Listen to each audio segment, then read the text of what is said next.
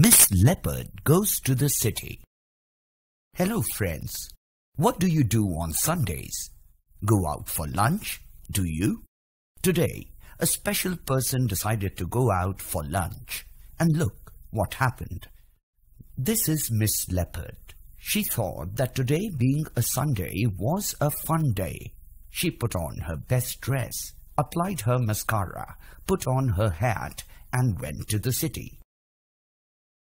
She bought a locket and some lilies and then decided to have some coffee.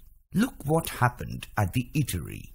Her tail popped out from her dress and a lady saw it. She saw her whiskers also. The lady started screaming and so did many others. Miss Leopard decided to leave, but she had nowhere to go as people on the road also started to scream when they saw her. A policeman came to hit her with his rod. She showed him her claws and he ran as fast as he could. Then came people from the forest department. Miss Leopard tried explaining that she was not there to trouble anyone, but just to have some fun. They did not listen to her and fired a shot of tranquilizer. She fainted.